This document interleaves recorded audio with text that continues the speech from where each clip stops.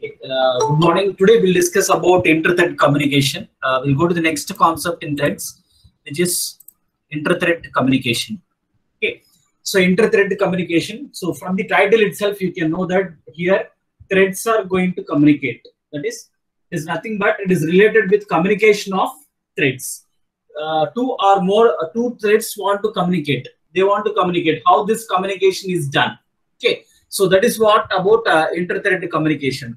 So in order to communicate, they use three different methods. One is wait, another one is notify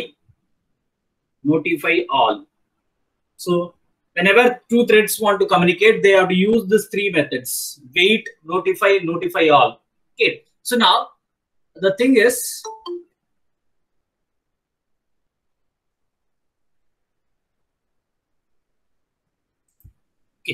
so now the thing is, see how why they need to communicate. What is the mechanism? We'll discuss. The common problem that is discussed with inter-thread communication is we have two things called. There is a problem called producer-consumer problem. There is a problem called producer-consumer problem. So what is producer-consumer problem? Is producer is one who produces the data. Produces the data. Consumer is one who is going to consume the data. Is that right? So they have one memory location. Suppose the variable is same. Suppose we put some variable or see something like this. This is called a buffer. Here is going to produce the data and is going to store the data here. The consumer also will try to get the data from the here and he is going to consume the data. He has to produce and he has to consume. So this is called producer-consumer problem. So this problem is normally solved by using inter-thread communication. Here, producer is one thread, consumer is one thread. So now these two threads need to communicate because, see, producer did not produce any data. Can consumer consume the data? It's not possible. Until producer produces the data, consumer cannot consume anything. So that's why there is a need to communicate between producer and consumer. Similarly, in the reverse way, we have a fixed size.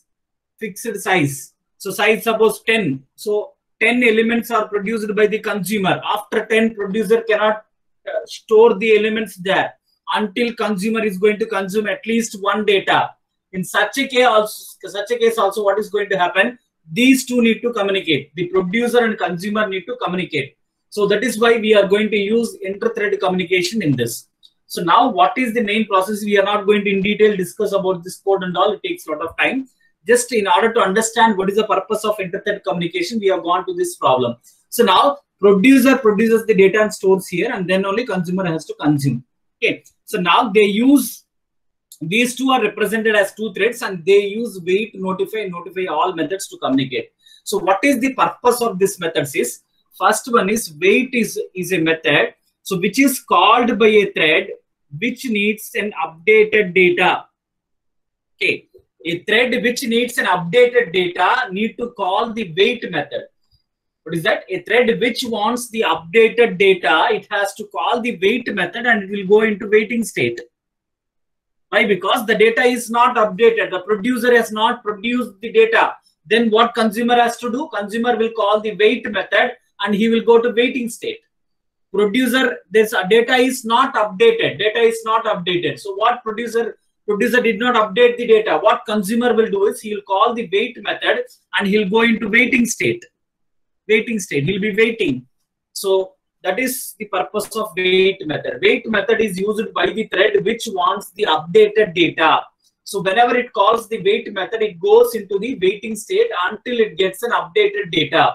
Once updated data is getting, it will come out of the waiting state and get. How to come out is, that is done by using notify method. Okay. So the other thread, whichever is doing, whenever it updates a data, it calls the notify method. Okay, notify, it is like alert message. The thread, suppose consumer is called the waiting method and he is in waiting state. So producer will produce one data and he will call the notify method.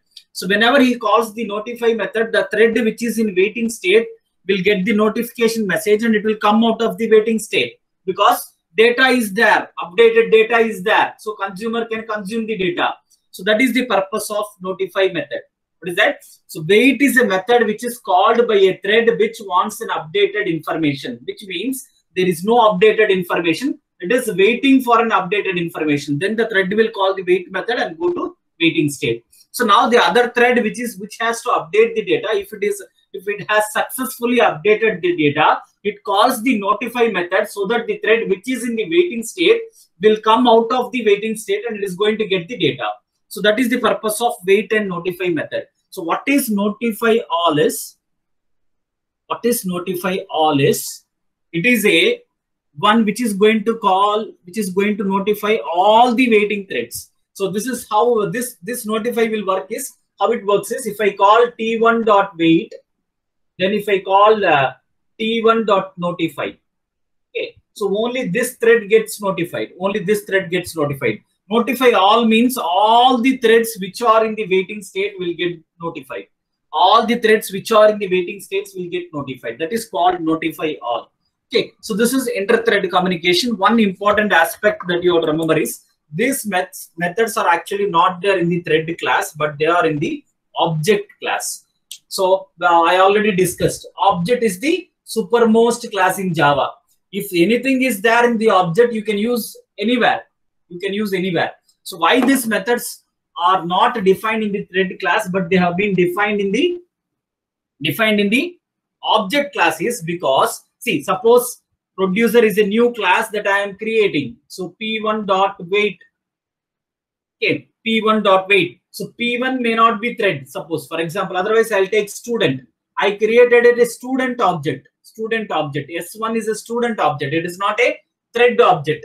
So then if these methods are defined in the thread class, they work only for thread class, but they don't work for any type of objects. In order to make them to work for any type of objects, these methods are defined in the object class, which is the supermost class. If I define anything in the object class, it can be used with anything. It can be a student, it can be a customer, it can be an employee.